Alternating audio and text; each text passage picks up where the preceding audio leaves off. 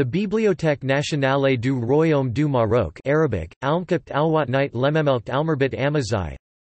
Previously Bibliothèque Générale and Bibliothèque Générale et Archives is located in Rabat, Morocco with a branch in Tétouan.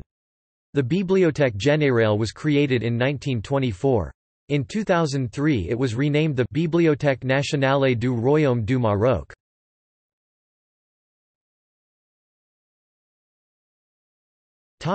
History.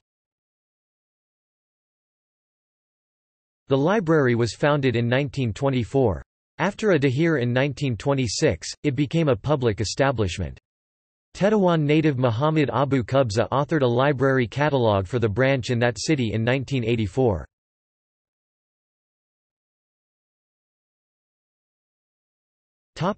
See also: Archives du Maroc, in Rabat. List of national libraries.